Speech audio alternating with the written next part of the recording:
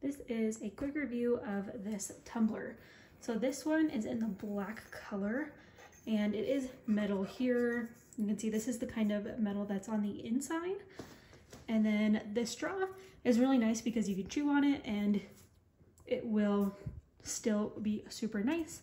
As well as you can see here, hopefully on the top, is that it is pretty much sealed all the way around. And then you can see that there is still ice. I filled this up this morning and the ice is still there. You can twist this off and put whatever drink you want in there and it stays in there. This is, I think, about 30 ounces. And so it holds a good amount of water and ice and will keep it cold all day.